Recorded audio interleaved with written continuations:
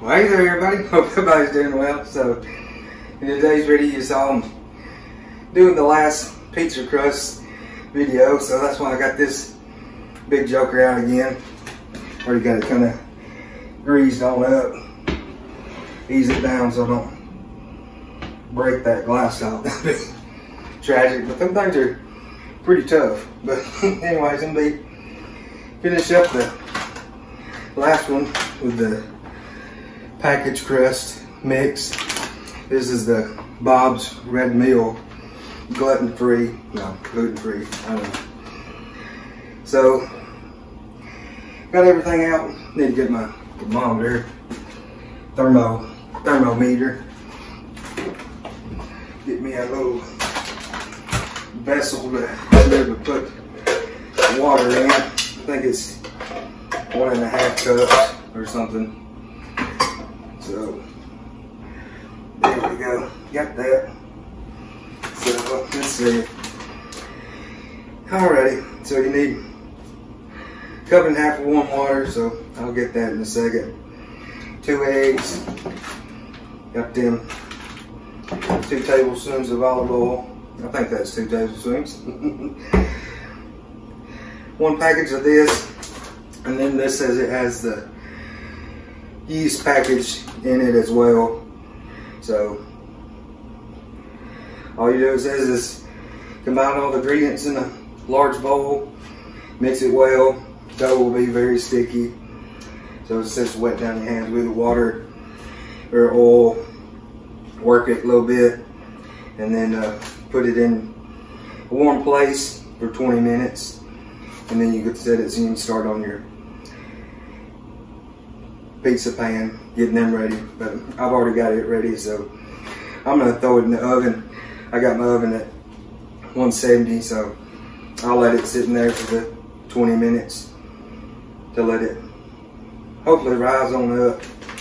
Let that yeast start to get happy. So we'll go ahead and get this open. Got a place to open it, but I don't know if y'all are like me, but Lord have mercy, you got stuff now you can't even get into. Yesterday I was eating some chili or taco stew my sister made, and I was gonna eat some good old crackers with it. Go to open up the cracker box and it just rips off instead of being able to open it up. So I guess they're making junk for folks who don't steal it. So it's crazy. I'm getting my water here. Getting warm. See what it's reading at. 110, I believe.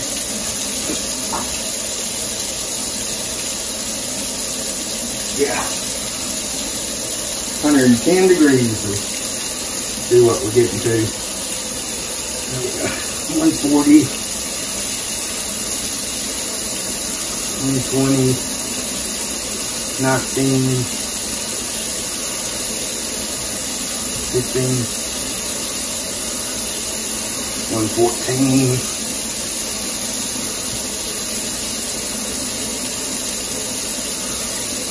A little bit lower. There we go. I think that'll be about good. It's at 113. So figure by the time I get it and get it poured over and get everything else in there, that it'll be cooled down. So gotta go 1.5. I wish these measuring cups, they don't have the numbers on there. It's that great. Really, to get it accurate, you need to sit it on a flat surface. So there we go. There's 1.5. Yeast packet. Perfect rise, it says. We shall see. Get all that in there. Just everything in a bowl, it says. Follow the directions and we shall see. 1 egg, 2 eggs, and those eggs will help with arriving that smell because they're used as leavening agents. Alrighty, what else? Water. Pour it on that side. So if it is a little toasty, it might not. Let's see. Olive oil, get 2 tablespoons. Whoop. Here we go. And a 1. And a 2. There we go. Whoop.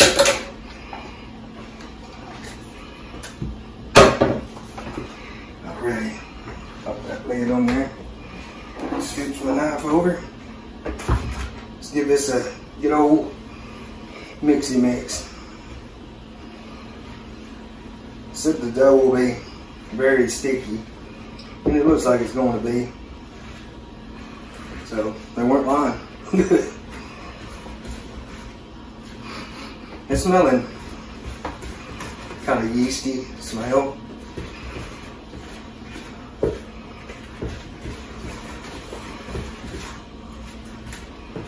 Try to get it all mixed good.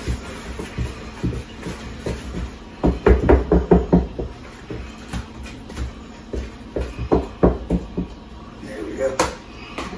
Now, oil down my hands a little bit, and then I'll work it. So, put this over here. Alright.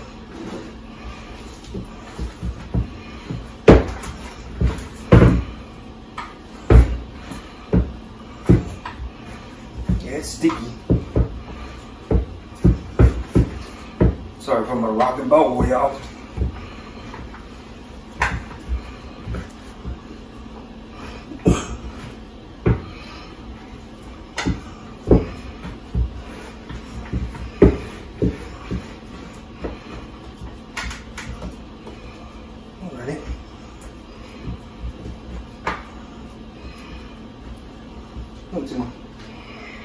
Pretty good. Let me wash my hands off and I'll show it to y'all. Here you go. Maybe y'all can see it. I think it looks pretty good.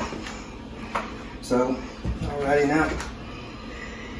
I think just cover it and let it sit in one place for 20 minutes. Now I'm just gonna pop that in the oven, let it sit for 20 minutes, and I'll be back with y'all and we'll see how it's doing, see if it's rised any, and then we'll, I guess, get to going on getting it baked and stuff and shaped out onto my skillet. So let's get that go, and I'll see y'all in a few. It's hollering at me that it's been 20 minutes, so we'll see if we've got any rise to it.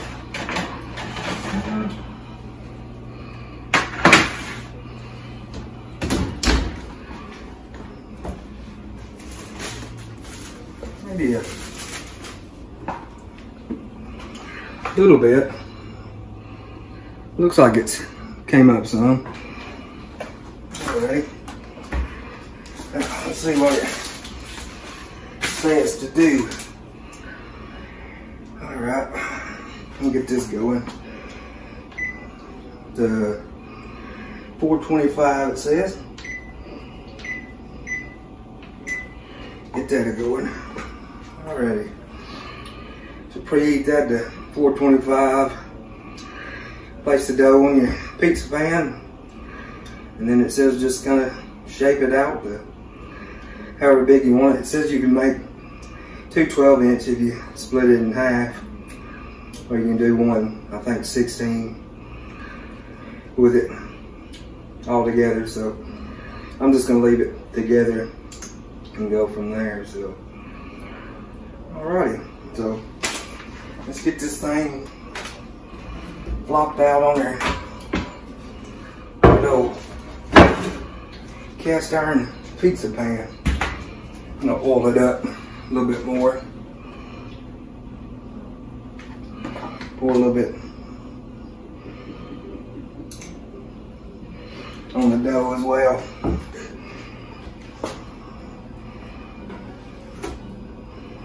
There we go.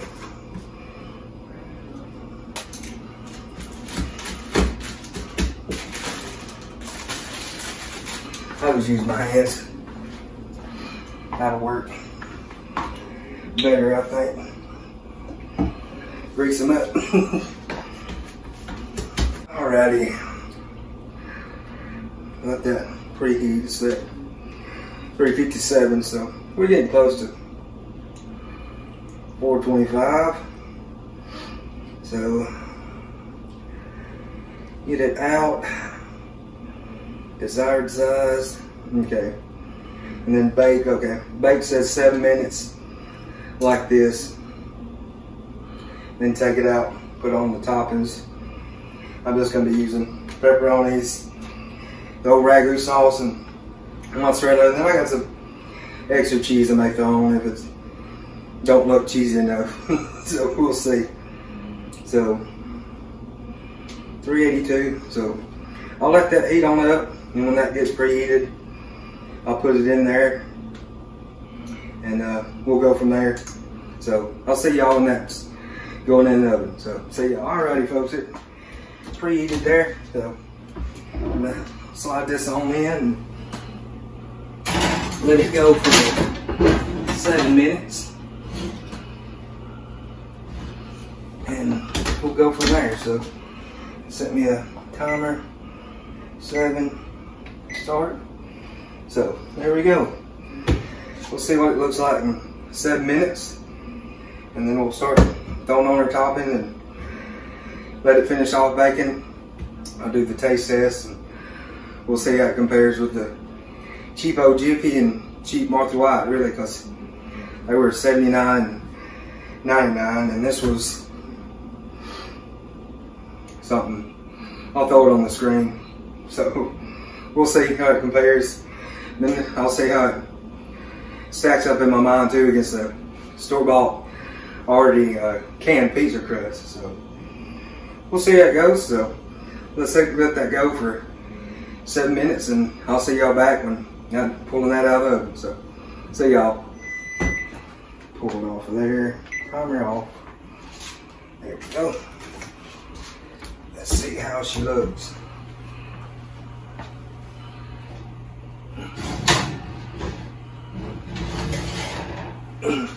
Hooked up pretty good. Here we go. Shut that back up. Yeah, it's feeling pretty good.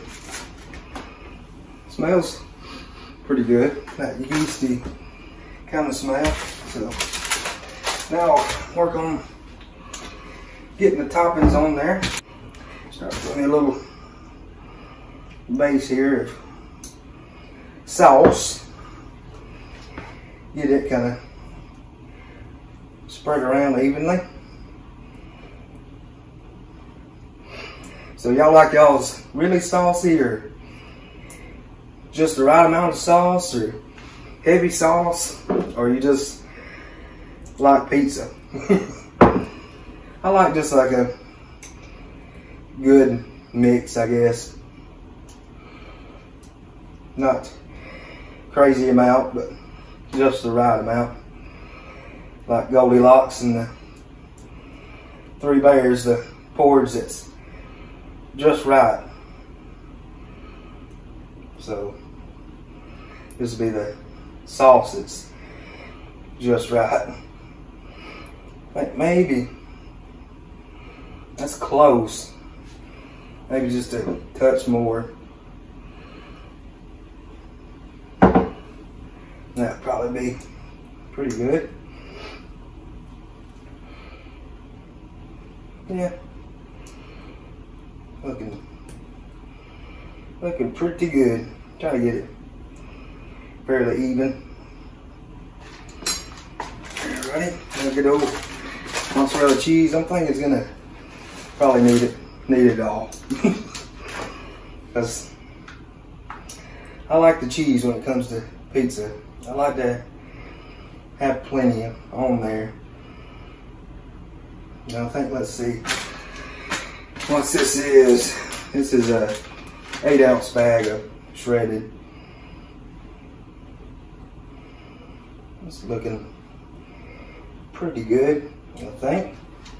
Now the good old pepperonis. Probably pile them on pretty good. Because when they cook, they kind of will shrink down anyway. So kind of put them stacked right with each other. I don't know how many y'all have on there. I think Pizza Hut or somewhere, one of them one time said they had like 60 on their pepperoni pizza or something. I had a friend count it one time and they didn't have 60. He brought it, I think he brought it back and they had to give him another one. But I mean, if you say you're gonna do something, do it. And especially if you're offering a service or a product or whatever to the public or to just an individual, somebody you know. If you say you're gonna do it, just do it. Looking pretty good. Looking quite pepperoni-y. But that's fine with me. More the merrier. With cheese and meat on a pizza. I think this Friday night, this is Tuesday for me, the 2nd of November. Y'all will see this later on the line, probably December, I think. Yeah, maybe right at Christmas. So Merry Christmas if you're watching this then. So yeah, that was good. I'm gonna let y'all come see that. There we go. Look at that. That is covered up. That looks good to me. So let me get this in the oven and let it cook. Let's see what it says. Y'all can read it with me. There we go. Remove from oven. Cover your favorite toppings. We did that. Bake for an additional 15 to 18 minutes until crust is golden brown. So we're going to put that in the oven for another 15 minutes and we'll see how it looks. So I'll put it in there and see y'all when I'm getting it out. So see y'all. Alrighty, hollering at me again. Hush. See how it's been. It's been 15 minutes, so we'll see if it's browned up enough. Whew.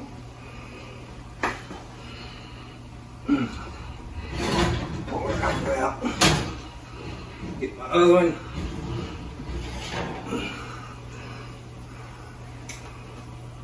It's looking pretty good. Let's see.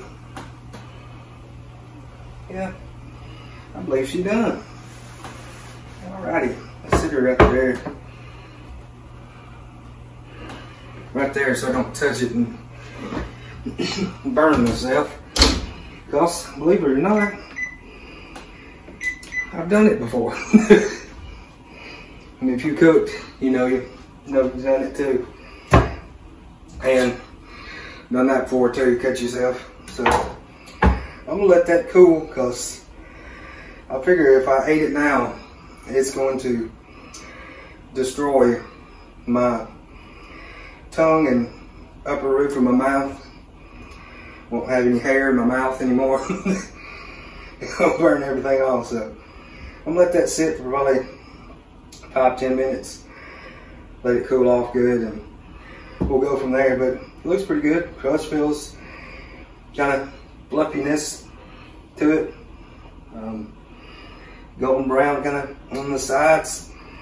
Got a little crispiness of the cheese there, so looking pretty good. So we'll let this cool again. I'll see y'all when I'm cutting it up and chowing down to see how it compares. So see y'all in a few. Well, alrighty folks, it's cooled off for about 10 minutes now, so move it over here. We'll cut into it and see how it is.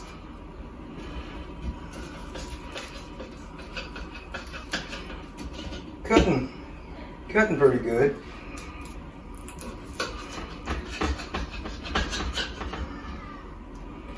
Pulled off some of my ronies there. There we go. Pull them back on there. There we go. Maybe that's cut pretty good. Get me a plate. There we go.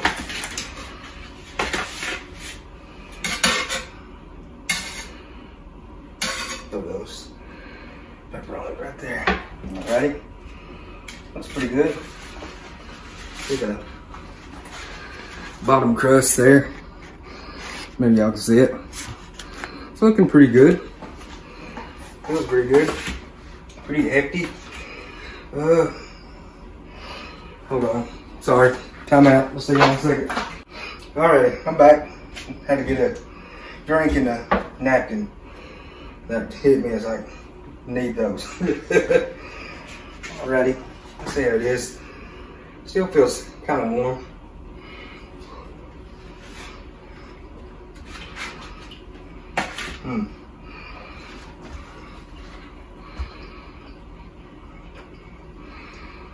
Hot.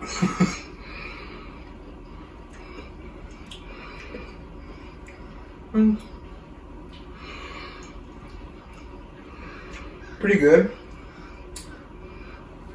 I think I need to cook it just a touch longer, but the dough is better than the other two. Got that